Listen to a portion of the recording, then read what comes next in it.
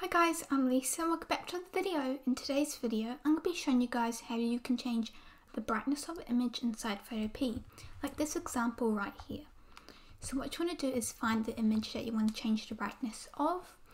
Go over to this new adjustment layer icon over here, click brightness/contrast, and now you can just drag this brightness up to change the brightness. And if you want to make your image a bit darker, you can just drag it like that. So you just make it so it seems very natural and realistic. So I'm just going to keep it at 66. So yeah, that's basically how you do it. Also, one last thing, if you want this brightness/contrast layer just to affect this layer 5, you can just right click and click clipping mask.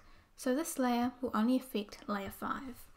So yeah, I hope you guys enjoyed today's tutorial, and if you have any questions or problems, just leave me in the comment section and I can help you. Anyways, bye!